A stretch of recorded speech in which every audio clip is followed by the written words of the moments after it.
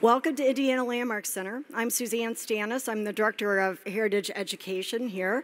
I heard several people remark that this is their first time in the building. How many of you are here for your first time? That's great. Well, we do hope you'll take time, walk down this hallway before you leave so you can see the space that we call Cook Theater, which was a Sunday school addition on the building.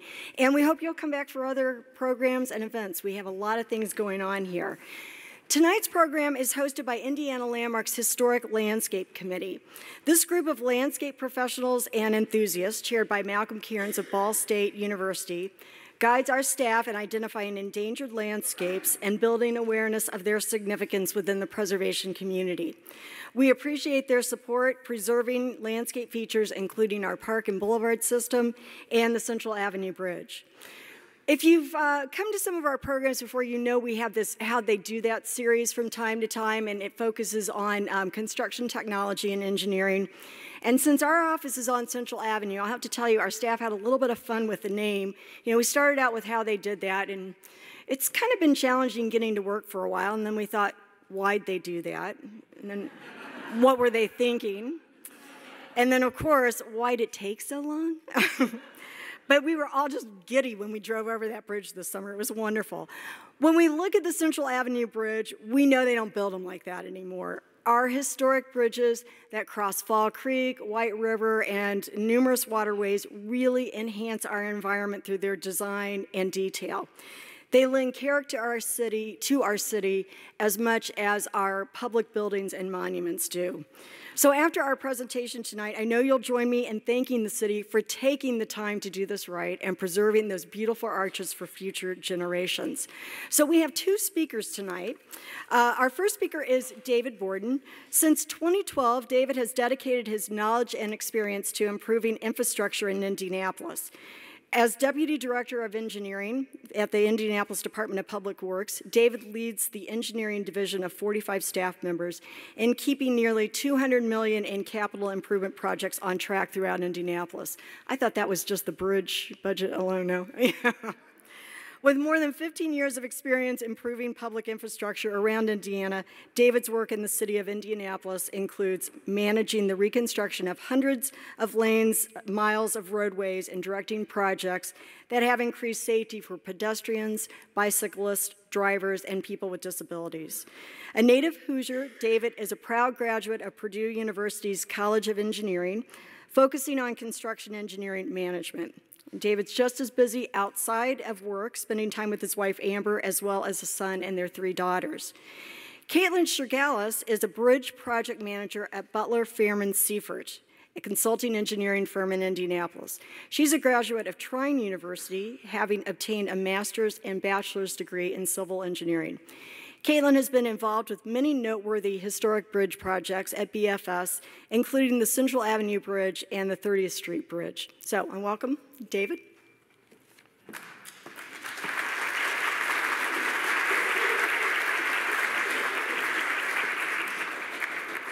Thank you, Suzanne, and thank you, everybody, for having me here today. I didn't realize it was going to be a roast of DPW when I showed up, but the project definitely took quite a while, as you guys know, 34 months to be exact. I know this because my phone rang probably on a daily basis the last year of that, everybody asking when is it going to open up. So what I'm going to talk about today, or this evening, is more of kind of the behind the scenes leading up to when we actually got funding, got a contractor on board. Katlyn has got all of the good detailed information, kind of the chocolate chips, if you will, of the good nuggets. So DPW manages a lot of infrastructure. So just kind of put it into scale of what we actually have. We manage about 8,200 lane miles of roadway. Oh, I'm sorry, is this not on? I like to walk around a lot, so if we got that on, that would be helpful. So 8,200 lane miles of road. We have about 540 bridges. This is one of, again, 540 bridges. 1,140 traffic signals, about 6,000 miles of sidewalk. If you put all of that together and what our actual need is, I mean, we're talking close to $4 billion in need. So this is a project ended up being $5.5 million of construction, $6.7 million overall for the entire project. So how did we fund this? So being a cost that significant, that's not something that we could have undertaken just with our local funds.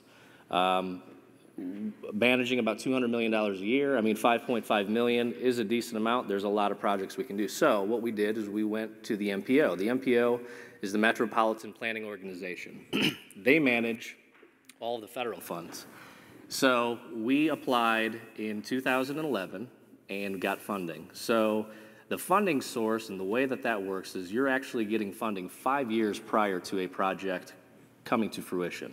So you got to plan ahead, and you really got to know what you've got in your inventory. This bridge in particular, we built in 1901, so we knew it was obviously time for repairs. We have done various improvements throughout the years, but leading to a full rehabilitation, we waited to the very last second. We couldn't have gone any further. I mean, to be quite honest, the day we had a pre-con, so we have a contractor on board. We were meeting with them. We're going over some of the final details. We were looking at utility relocations. That's a big component of any capital project that we have. So we decided we're going to go out in the field and kind of just verify where a few last utilities were at. When we went out there, we noticed the sidewalk is not where it should be. It is actually in the creek. That changed the entire dynamic of the project. It being a stone arch bridge, the way that it is loaded then changed on how they're going to unload it or deconstruct the bridge. What they were trying to do was salvage as many of the original stones as we could for its historic nature, for cost, etc. So they ended up salvaging about 1,700 of the original stones. There were another 820 stones that were newly sourced, and that had to be done out in Ohio. Katlyn will get into more of that as far as, can you hear me now that I'm walking around? All right, perfect. So Katlyn will talk more about that. There was, some discrepancy in is it limestone or is it sandstone? So that was something that we had to combat with, to where, it had limestone qualities, but wasn't necessarily sandstone or wasn't necessarily limestone. So I thought geology was pretty much black and white. Apparently it is not. I guess that's why I'm also not a geologist. So once that was determined, now we have to go to a quarry. We have to get stones. We have to then basically shape them to fit exactly what the old original piece was. So Katlyn's going to go through, there's a lot of drawings, there was a lot of calculating, a lot of craftsmanship going into this. That's a craft that's, it's lost. So that's why I'm saying it took 34 months. They probably took longer for us to build it, reconstruct it, than it did originally. But there were several different factors that, came into play. We appreciate everybody's, patience in, bearing with us as we did this, but we wanted to do it correctly. Just dealing with, all the different factors that came into play was definitely a challenge. This is a unique bridge for the city of Indianapolis, but a beautiful asset for us. One of the other kind of cool factors is that when it was closed, it was a one-way street. When it reopened, it became a two-way street. So we did a lot of work north and south of there. It carries approximately 25,000 vehicles. So this is a vehicle or a corridor that travels or carries a lot of vehicles. So this is something that was definitely an inconvenience for everybody, not just those that lived around it, but those that are commuting. Not to mention all the other work that was taking place in around the time, Red Line, all the other we had going on work. So definitely an inconvenience, but something that was important to us. Now that it's done, fantastic project. I was out there August 30th, 2019 when it opened. I was one of the first people that drove through was actually Brian Payne. So he went through, he happened to see us, and I was like, hey, he was like all pumped up, and it was pretty neat to see all the honks and like waves and everything of us. It was very satisfying to see everybody that came by and appreciated the work and kind of the artistic characteristics that bridge has. There's some drone footage behind me. You can kind of see, some of the equipment and really what went into this to make it look and feel exactly like it did when it was original. One of the other things to note, that I don't have any footage of but took place is one of the cranes actually flipped over during construction.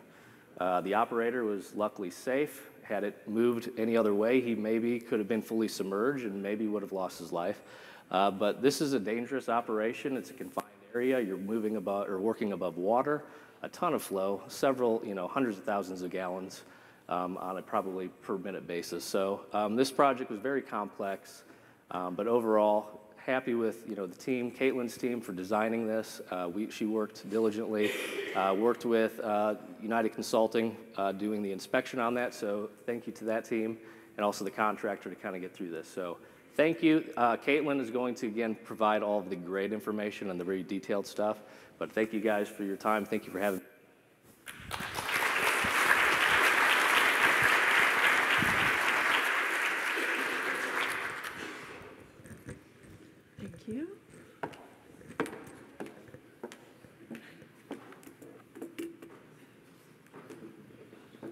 All right, thank you everyone for coming this evening.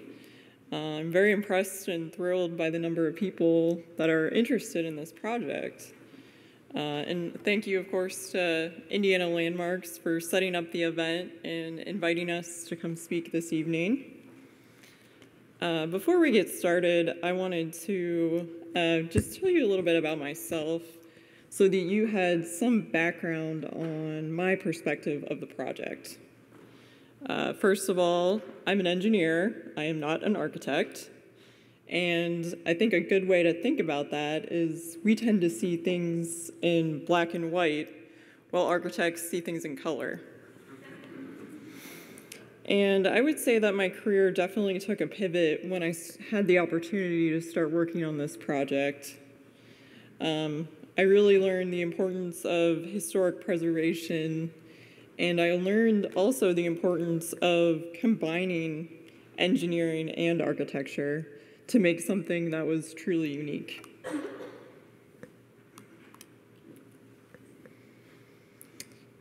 And I think in terms of the Central Bridge, it's really important to understand that this just isn't an isolated bridge. It's just a small component of a much larger historic district within the city of Indianapolis. And before we get started into the design, the construction, I wanted to start from the beginning and give you some historical context. So the city of Indianapolis, as you know, was founded in 1821.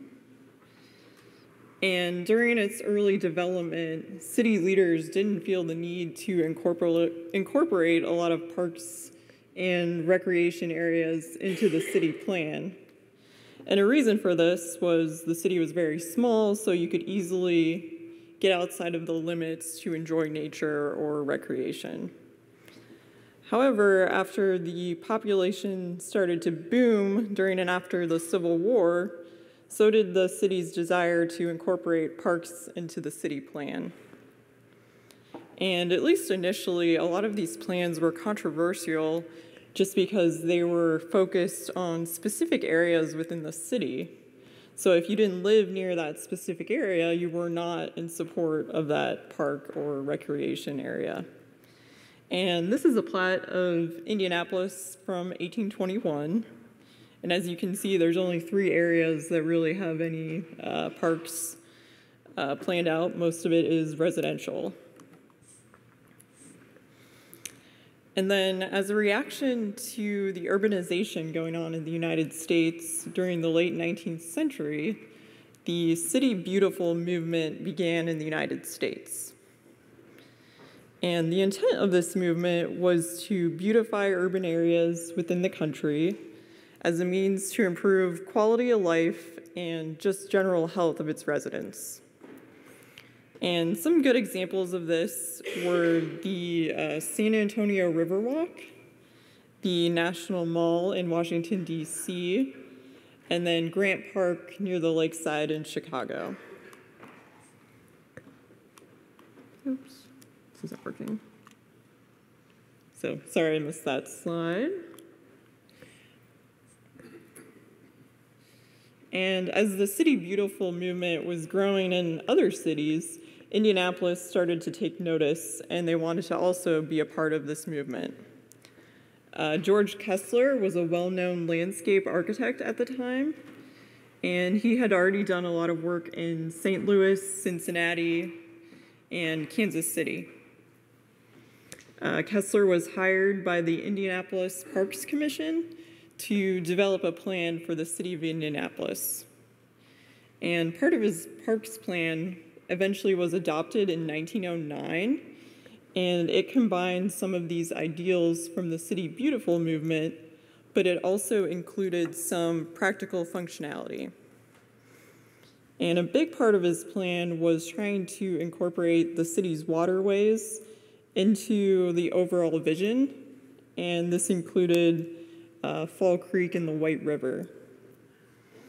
And beyond just adding this recreation, he wanted to create a network of transportation corridors that would help to guide urban growth around the city, as well as part of, like I said, the practical functionality portion was intended on preserving the environment and also protecting the waterways from pollution.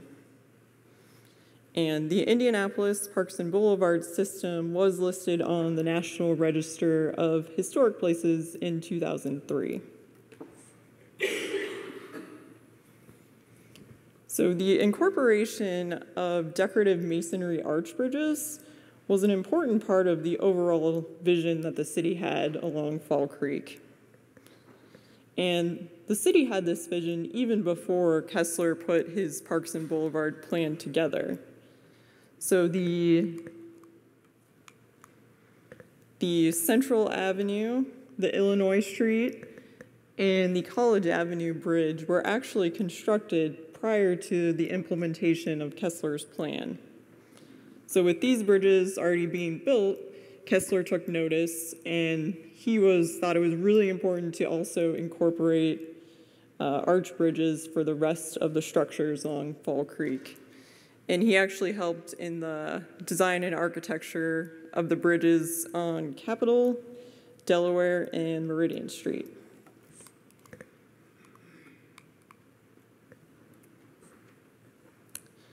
So the Central Avenue Bridge was actually the first bridge to be constructed along Fall Creek. In 1899, the county commissioners put out a request for bids on the project. And at that time, there was an option to bid the project as either a steel truss or as a stone arch bridge. The city received 10 bids for the steel truss and then 5 bids for the stone arch. And being that this was the first bridge on Fall Creek, I wonder what would have happened if the project was bid as a steel truss. Would have all the other bridges fallen in line with that same aesthetics? It could look very different today if that were the case.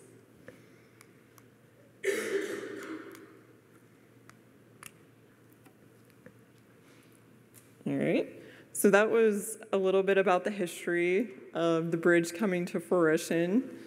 And then we fast forward 100 years, and the Central Avenue Bridge, as you know, was in pretty dilapidated condition. It had several deficiencies in the early 2000s.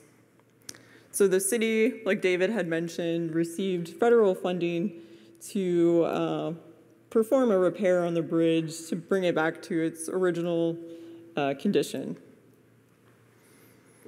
So being that this is a historic bridge, we had to follow some federal regulations. So the Indiana Department of Transportation, they have an agreement with the Federal Highway Administration, the State Historic Preservation Office, and the Advisory Council on Historic Preservation. And basically this agreement is in place to manage and preserve all of Indiana's historic bridges. And in accordance with this agreement, INDOT in, I believe, the early 2000s, they decided to put together an inventory of all the bridges in Indiana that were historic. So they were classified as historic if they were over 50 years old, And then they were further classified as what we call a select or non-select bridge. So a select bridge are classified as the most suitable bridge types to be preserved and are generally excellent examples of engineering or construction. And then if a bridge is considered historic select, it has special protections under federal regulations, and it's very similar to the National Register of Historic Places.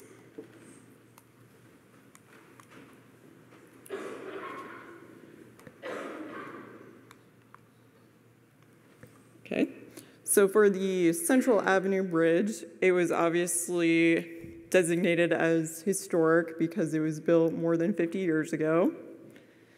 And then it was considered a historic select bridge due to its contributing features to the overall historic district of Fall Creek.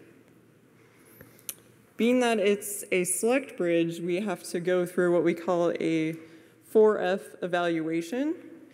And that's essentially looking at alternatives and determining what's most feasible and prudent for the repair of the bridge project.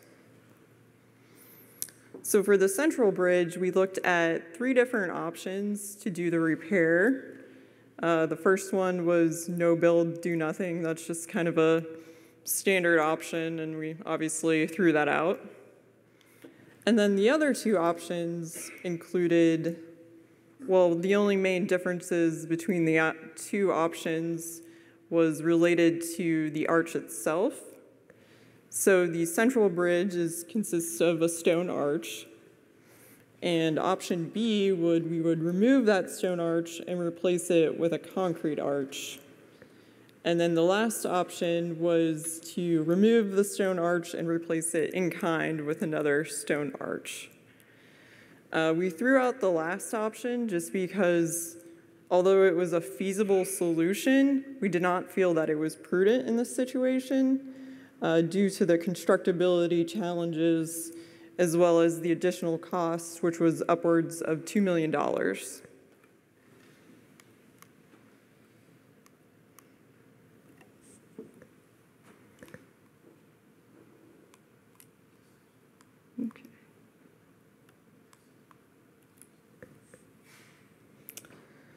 So we have the 4F evaluation report prepared, and the next step in the process is to get involvement and input from the consulting parties.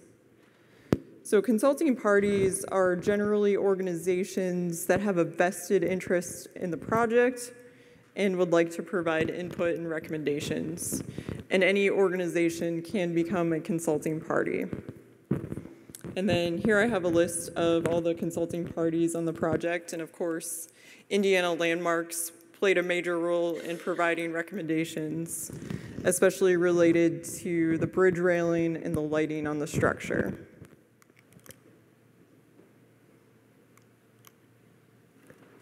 I might actually get the clicker to work once. Okay. And then, like I said, they provided a lot of input on the bridge railing on the structure.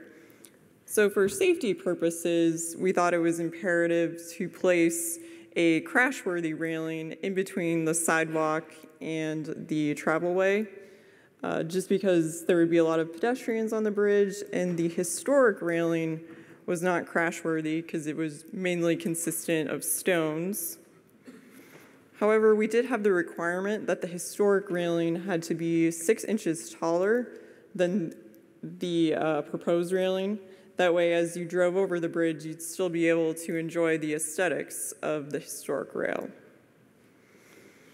And we scoured the list of crash-worthy railings available in the United States, and unfortunately, there's not a lot to choose from. They're usually just pretty standard, run-of-the-mill, kind of boring. So this was something that we settled on with the consulting parties. We painted it black just to make it a little bit more aesthetic. And I mentioned earlier that we were evaluating or determining if we should replace the stone arch in kind or if we should replace it with concrete. Ultimately, we did decide to replace with concrete, so we had to perform some sort of mitigation on another similar structure due to the impacts that we had on the Central Avenue Bridge.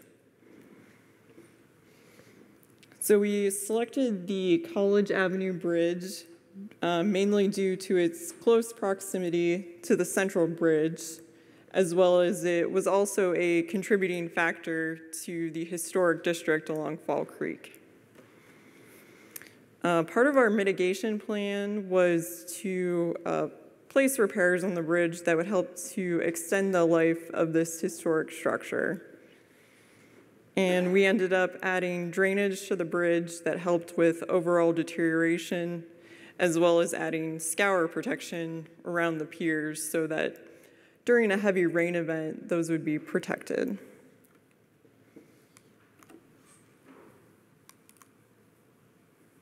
What's a scour event? So scour takes place when you have high flow in your creek or channel, and essentially it's the movement of the channel is lifting up all the dirt, so then it can undermine your foundation elements. Does that answer your question? Thanks.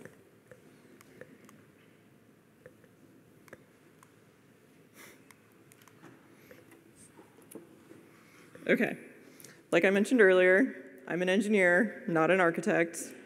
So I worked with our team of architectural historians on the environmental and historic side, but my main focus on the project was as the engineer of record. And my goal was to try to strike a balance between retaining as many of the historic elements as we could, but also bringing the structure up to today's standards and make it safe for the traveling public. And then my plan for the evening is to highlight some of those unique features of the inspection, design, and construction due to the bridge being historic. And before we get too far into it, I've got a little slide on some of the arch basics. So obviously you have your arch, and then on top of the arch sits what we call arch fill, and that can consist of either dirt or some sort of aggregate. And then you have what's called a spandrel wall, which is essentially a retaining wall that's holding back all the arch fill and or aggregate. And then on top of your arch fill, you have your riding surface or what you drive on.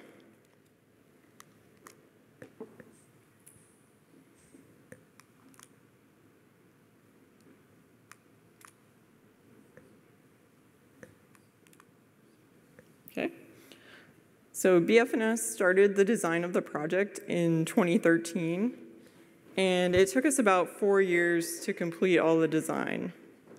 You're probably thinking that that sounds like a really long time to do any sort of design, but honestly, that's pretty standard anytime you have a historic structure involved due to that 4F process that we go through and then getting all the input from the consulting parties. It usually takes a year or two to just determine your scope of work and what you're actually going to work on the project. And it's also pretty important that we don't rush through this process, just because it's so important that we make the right decisions and make sure that we're selecting the most prudent alternative. And when we first started the project, our scope of work was just to replace everything above the arches, so including the arch, and then all of the stonework we would try to reuse as much as possible.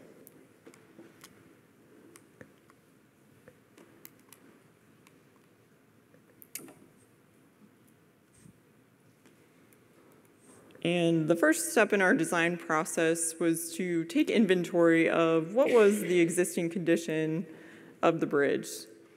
And we did this through a field inspection. We spent about a week at the site, and we actually measured each and every block within that spandrel wall.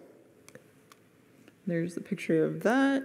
And then we also had to note which blocks were in good condition or which blocks needed to be replaced.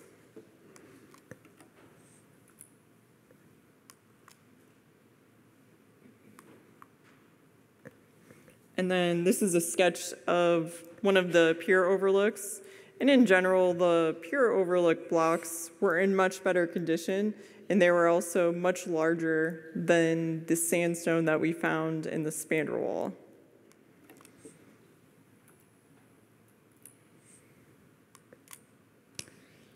And when we started this project, there were already several deficiencies noted on the bridge. In 2012, part of the spandrel wall and the arch had partially collapsed, and the city and a contractor got together and they devised this temporary support to keep the bridge open to traffic while we were still working on the design.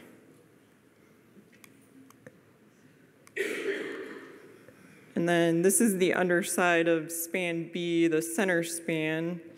And we don't have a record of when it was actually applied, but they applied some sort of shotcrete to the underside of the arch.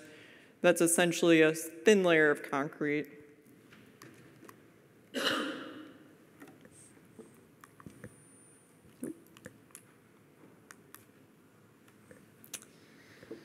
And then on the last span, they actually constructed a reinforced concrete arch below the existing stone arch, and this was done in 1965. And again, it was starting to deteriorate. It had a lot of cracking and a lot of water leaching through the arch.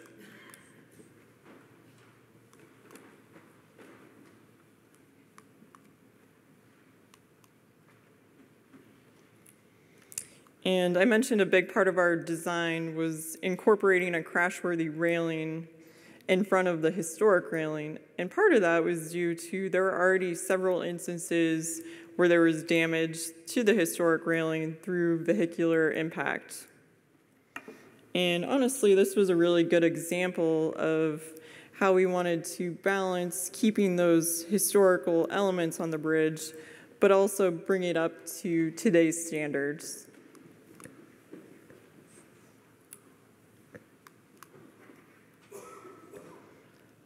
And two, like I said, we were trying to reuse the foundation. However, we did decide to take cores of the existing foundation to make sure it was in adequate condition. Unfortunately, the quality of the substructure wasn't exactly what we were hoping for. The foundations actually consisted of 3 different layers. Had a layer of sandstone, limestone, and then concrete. As you can see in the picture, all of the stone is starting to crack, and then the concrete itself is starting to crumble and deteriorate.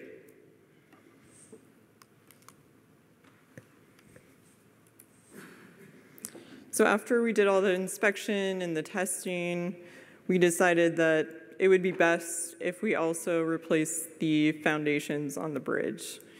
It just wouldn't make any sense to replace everything above it and then still be in poor condition. Then you'd be back out the site a couple years later. So essentially, our scope of work changed from a major rehabilitation to essentially a replacement in kind. So we were trying to replace most of the elements on the bridge, but we wanted to look identical, except for the concrete arch, as the original structure. So we took all those hand sketches in the field, and then we got back to the office and translated that into what we call an AutoCAD drawing. And it was a challenge trying to draw this up to scale and get everything to fit together. It's obviously a giant puzzle piece. And then within the drawing, we shaded the blocks different colors depending if they were going to be replaced, repaired, or reused. And as you can see, there's a lot of shading on the lower arch ring blocks, and those are probably in the worst condition because the water is seeping through the arch and kind of sitting at the bottom there. So actually all of those blocks needed to be replaced.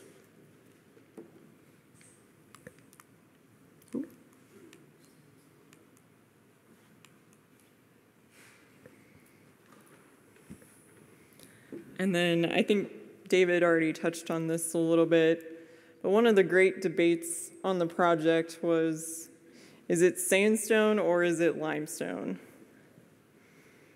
And I think it might still be up for debate because I saw in the landmarks invitation that it was classified as a limestone bridge.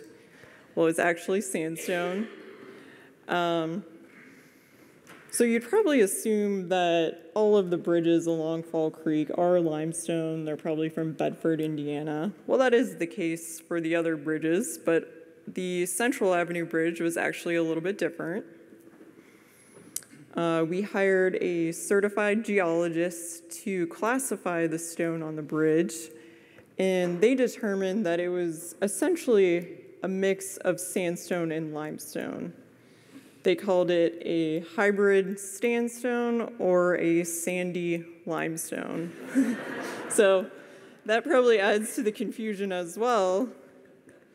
But they did mention that the primary components of the stone are sandstone. And here I have a picture. The picture on the left is from the Illinois Street Bridge, which is limestone. And the picture on the right is from the Central Bridge, which is sandstone. And raise your hand if you think you can tell the difference between the two. So it was a lot of controversy on determining the stone type, but ultimately we did use sandstone based on our geologist's recommendation. And in the end, the stone color, the look and feel of it, it does match very well to the existing sandstone. One better than the other? They're actually, I won't go too far into it just because I am not a geologist and I'm not an expert on the matter. I will say they do have very similar compositions.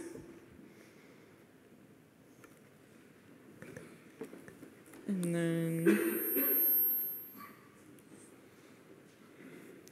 so the existing surface on the Central Bridge consisted of asphalt, and asphalt is very porous, so water and salt are able to seep through there. They're able to get to the stone, and then that causes deterioration. So one of the major focuses on our new design was making sure that we can prevent water from getting within the arch. And we did this by adding a concrete bridge deck and sidewalk instead of the existing asphalt. And then if water was still able to get through the surface, if the concrete started to crack with age, then we also placed a waterproofing membrane on the top of the arch. So that would protect it if any water was able to infiltrate the arch fill.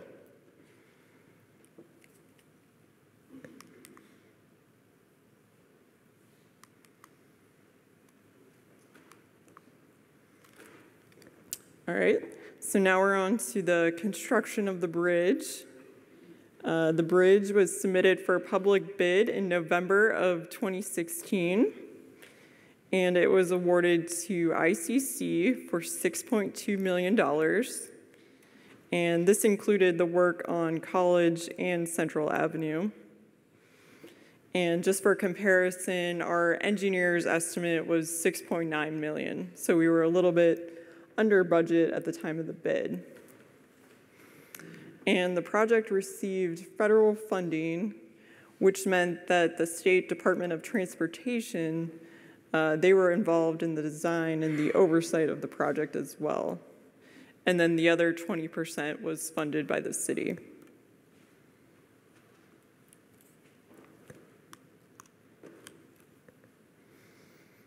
So like I said, the project bid in November of 2016, and about a month after the project was awarded, the contractor and the city were at the site, and they noted some severe erosion on the bridge.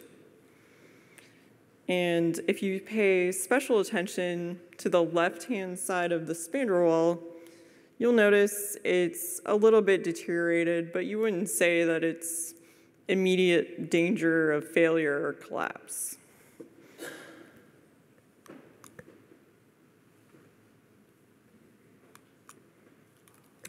So this is what they found on the site, and our office also got a phone call to come investigate and see what had happened, what that erosion was. And when we met at the site, we decided that the first thing we needed to do was close the bridge to traffic, just to make sure, just from a safety perspective, while we could evaluate what to do next. So it was a Friday afternoon. Of course, everything bad happens on Friday afternoon. And we decided the bridge was closed, it was safe. We would take the weekend to try to figure out what we were going to do next. We had contemplating adding a temporary support, like you saw in the first span, to kind of keep it open to traffic, because while the project had bid, the contractor wasn't going to actually start work until later that spring. So there'd be a large window of where nothing could really be done. Well, we came back out to the site on Monday, and yes, part of the bridge was in Fall Creek, so there wasn't really much we could do in terms of trying to temporarily support the structure.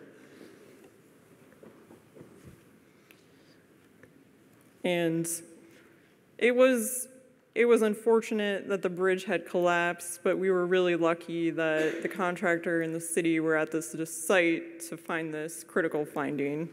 Otherwise, something more catastrophic could have happened if traffic was on the bridge when this happened. And there's another shot from the top of the bridge. And I think that weekend there was a major rain event that had happened that really just, the bridge didn't stand a chance at that point.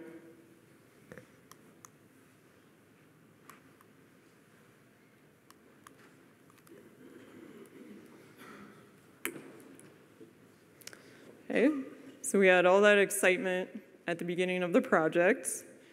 And like I said, this happened in December, and the contractor wasn't actually able to get started until May of that year. So there was about a 6-month window where there wasn't any construction going on. And this wasn't really the fault of the contractor. They just weren't ready to mobilize to the site yet, as well as they had to redesign their demolition plan because now they couldn't take heavy equipment near this failure location. So this is the start of the demolition, or we like to call it the careful deconstruction. So all of the stones in the railing were going to be reused for the most part. They were in pretty good condition. So the contractor had to take each and every stone, assign it a number, and figure out how to catalog and store the stones.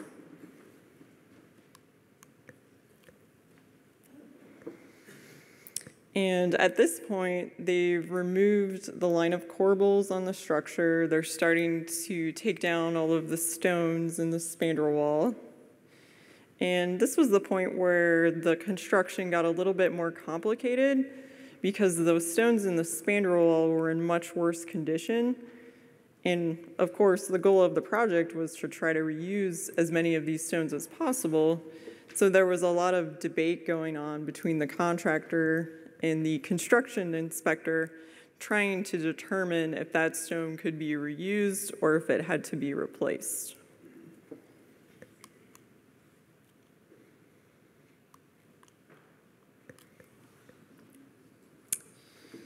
And this is kind of what was left of the bridge. You can see all the dirt from the arch fill, and then the line of arch ring blocks were going to come down with the demolition because none of those were going to be reused. And then I'd like to cue a video, if that can work.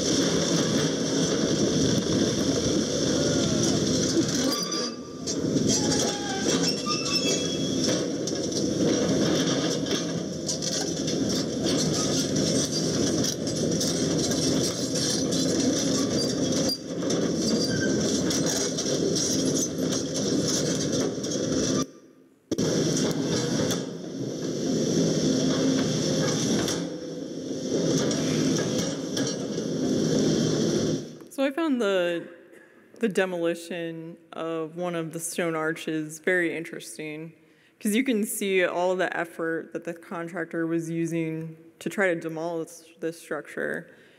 Well, from the outside, it looked like it was heavily deteriorated. It's still like a great testament on how strong that arch really is and how much it took to bring down the structure.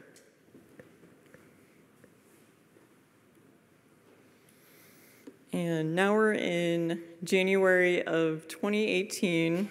The demolition of the bridge is completed, and now we're working through the actual new construction of the bridge. This is a shot of one of the abutments or foundations, and within this there's 45 steel piles, and then once the reinforcing is put in place, they'll encase everything in concrete. And this is the pier foundation, which is the two center foundations of the bridge. And at this location, we have 36 piles. And this is generally, the foundations are a lot larger than what you would see on your standard highway beam bridge. And that's mostly due because the massive dead load of this type of structure. If you think about a beam bridge, you just kind of have your beams, but on the central structure, you have this very large arch, and then you have all the arch fill above it, which accounts for a large dead load that needs to be supported.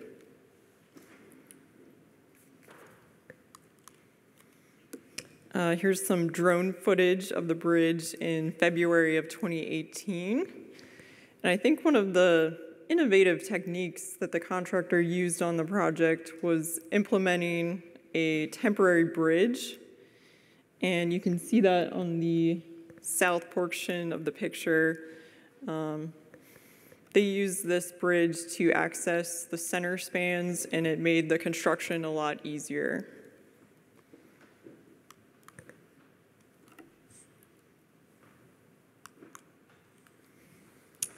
And kind of another reason for some of the delay was we had a lot of flooding in 2018. And as you can see from this picture, their temporary bridge is basically underwater. And of course, they weren't able to do any work due to the high water.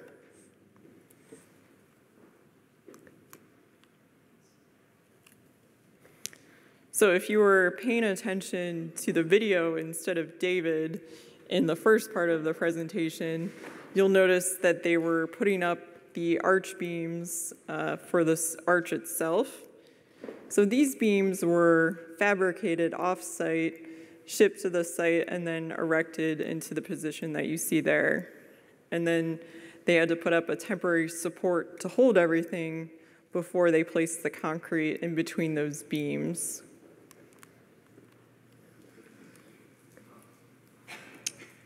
So here's those same beams, but you can see they've started to add the formwork on the underside of those. So what they're gonna do is they're gonna pour concrete in between those beams to create the full size of the arch.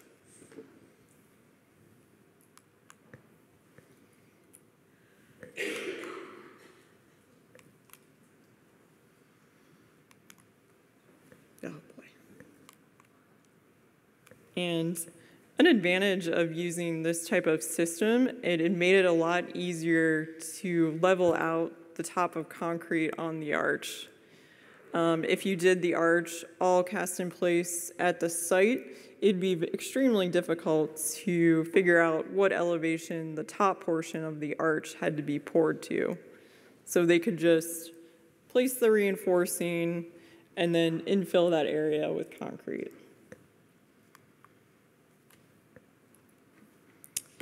And now we're in July of 2018. At this point, they're starting to add the arch ring blocks along the outsides of the bottom portion of the arch.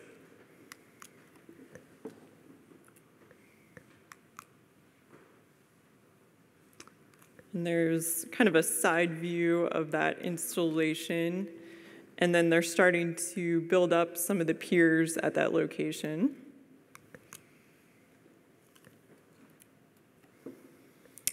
And I think I mentioned earlier that we wanted to install a waterproofing membrane on the top of the arch. So the contractor actually started or attempted to apply this waterproofing membrane in November of 2018. And unfortunately, due to the ambient temperatures, it was too cold outside, and the membrane was not adhering to the concrete arch. So then they had to take about 6 months where they couldn't do any work just because they weren't able to place this membrane. And a reason that they had to wait before they could do any other work is because you're adding the aggregate on top of that, so you need that in place before you can continue building up the structure. And then in April of 2019, the bridge is finally starting to look like something that resembled what it used to.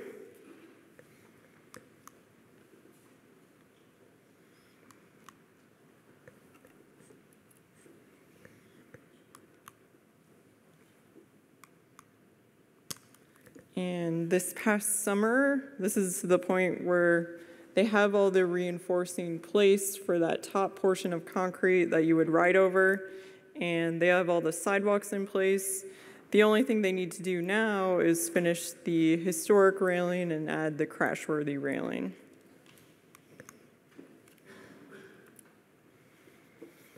And then in August of 2019, they're putting the finishing touches on the bridge. They're pouring the asphalt, adding the striping, and it finally opened to traffic Friday before Labor Day weekend.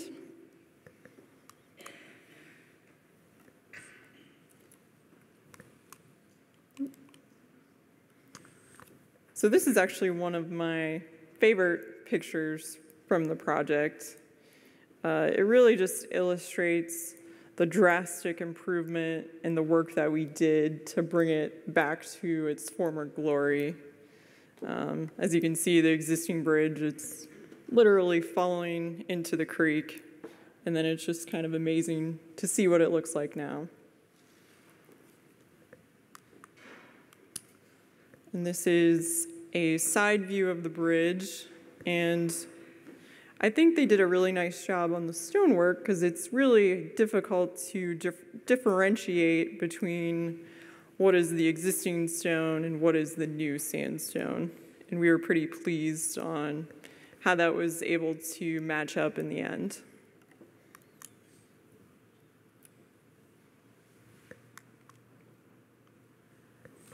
And then this is a shot of the new crash-worthy railing, which you saw a little bit earlier, as well as the new Washington-style lighting that we placed on the structure.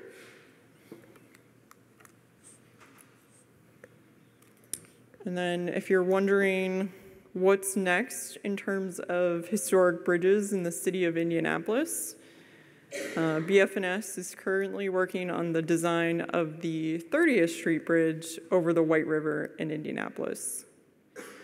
And the bridge is actually very similar to the Central Bridge. It's actually a concrete arch instead of a stone arch, but a lot of the stone on the side has the same decorative look as the Central Bridge. And this rehabilitation is just a small piece of the overall larger master plan that's going on for the redevelopment of the Riverside Park area. And in my opinion, this bridge is actually the most impressive bridge in Indianapolis. It's got ornate overlooks that take you down to the White River, and it's much larger than the Central Bridge. So right now we're kind of working to figure out what the exact scope of work on the project will be. We're working with Indiana Landmarks to see if we should reuse the existing arch or replace it. And then we're also talking about which type of railing we're going to put on the new structure. And then one of the lessons that we learned on Central that we applied to this design was instead of going out and measuring each and every stone on the structure, we employed a newer technology called laser scanning. So we essentially took a tripod and had a machine that took a 3D image of the bridge, and then we could take that image and import it into a computer, and then we already have those CAD files developed from that 3D image. And it honestly saved us a lot of time, and hopefully it'll save the city a lot of money due to that innovative technology. So I hope this presentation gave you kind of a better understanding of how the Central Bridge incorporates into the historic district along Fall Creek, and just how everything ties together from that perspective, as well as some of the complexities and challenges that we face, which caused some of the reasoning for the delay on the project. And I think we were going to open it up for some questions, depending on how much time we have left.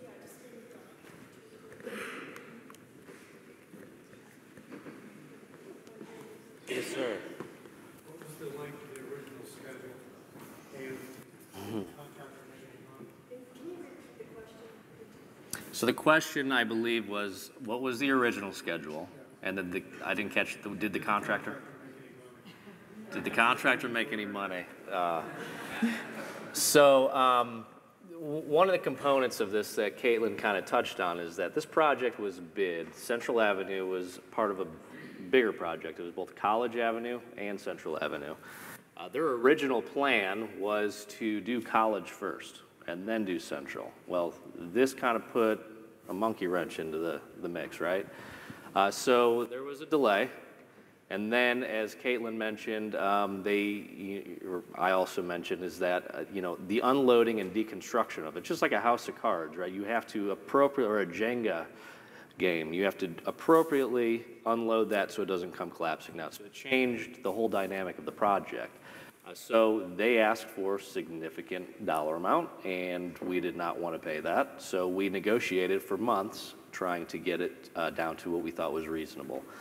So there were various factors. The uniqueness of this project brought up unforeseen conditions that it lengthened the project significantly. We were really trying to have it open by November of 18. As Katlyn mentioned, once we got into that colder weather, that membrane was not able to be placed, which then delayed everything above that, which pushed us basically an entire, into the next season. So, and if the contractor made money, I don't know. They bid on other projects for us, so maybe they did. I hope that they did. We want everybody to come out and win on that, but not. I hope they didn't make too much money. Let's put it that way. Yes, sir. Where was the stone procured for and tell us a little bit about what the relationship might have been to the stone, others in the company using the stone? Yeah, so the question was, where was the stone acquired for the Central Bridge, and what was the last part of your question? Just a little bit about what that relationship was with the supplier of that kind of very specialized material. Okay.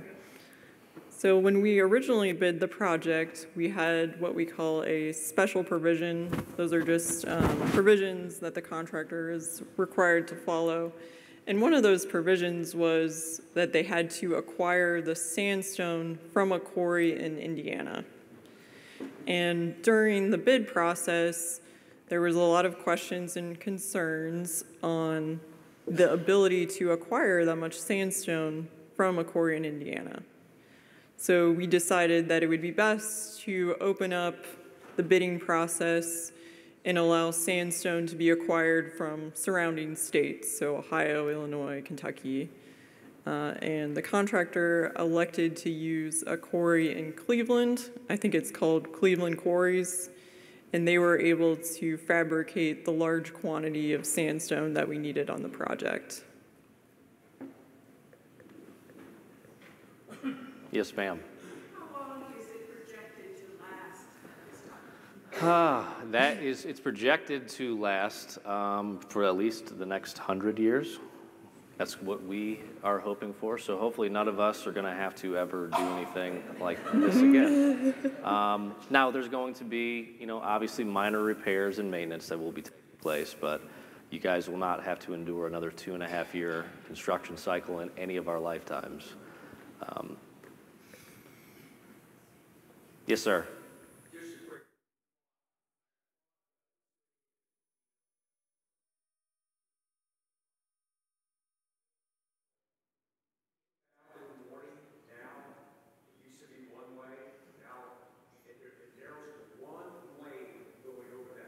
Every morning, the traffic backs up 3 or 4 blocks. This isn't so much about the bridge, but it's about traffic flow. Is there any thought about how to resolve that? I mean, it's really ridiculous. Yeah, no, absolutely. So the question was, or comment, then kind of question. Comment initially was, before this project took place, you know, it was a one-way street. Now it's a two-way street, and now you have inbound, outbound traffic that are now not having as many lanes in those peak hours. Then the question was, are we looking into, and, you know, what are we considering? So the answer is yes, we're looking into what we can do. We're actually commissioning a vendor now to look at all of the one-way, two-way streets in all of downtown, including what we have done and what we're proposing to do, to kind of see how everything works. And everything works as a pair. You can't really change one street without doing its counterpart and looking at that. So there's a paradigm shift between us being a car-centric community to now people want, and what I hear primarily is they want a more village community-like atmosphere for kids, for bike riding, for multimodal transportation, for recreation. So we're trying to balance these two. Another large component is just the traffic signals, the timing, and the age of that infrastructure. So as I mentioned previously, we have nearly 1,200 signals. I think the ballpark figure to redo all the signals was $30 or something. It's a number, okay? So we're looking at what we can do to, and with the technologies that we have today and hopefully will have, for better communication, for better flow, as cars become more smart and they become autonomous, that will also help with that. With public transit becoming more of an option, hopefully we're going to reduce the amount of vehicles so we don't have problems like that. But yes, we understand that it's a problem, so we can get everything, we have to start somewhere, and functioning at a level of service acceptable. Yes, ma'am. Why was the traffic flow changed in the first place? Again, that was going back to different requests from community members, from counselors. That was a lot of the input that people were desiring. So we looked into, was it feasible? Does it make sense for, again, not just focusing on cars, moving cars, but more of a multimodal community? And it was feasible, and that was kind of the voice of the at-large community in that area, but that this is what they were wanting. Yes, sir.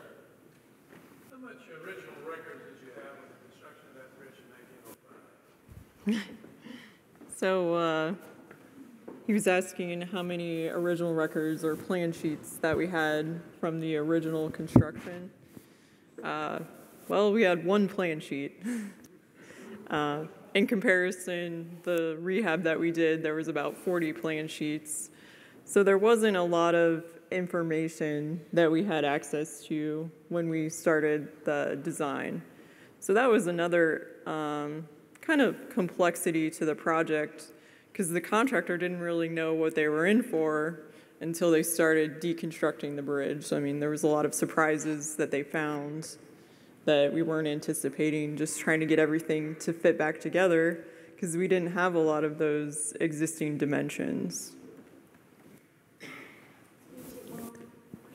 Yes, ma'am. The old bridge lived long and fast for 100 years. Is there a projected lifespan for the new bridge? Yeah, so the question again was how long are we expecting for this bridge to last? And so maybe she didn't believe it, I think, because 100 years is what we're projecting. We squeezed every ounce out of the bridge. I mean, I don't think we could not have gone any further. We went to the very last bit. So that was a long life that bridge lived. Using today's technology and then keeping the aesthetics of it and the historical nature, this bridge is going to be standing for quite some time. Any more questions? Yeah, I think we're going to have to stop now. Okay. Thank you.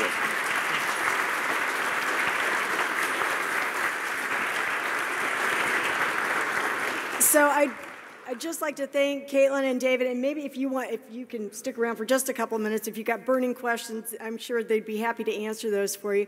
Thank you so much for everybody who came out. Thank you to our members. If you're not a member and you'd like to help save meaningful places and bridges and design landscapes, please consider joining Indiana Landmarks and check out our website. We've got a lot of other activities and events coming up in the month of December. So thank you very much for coming.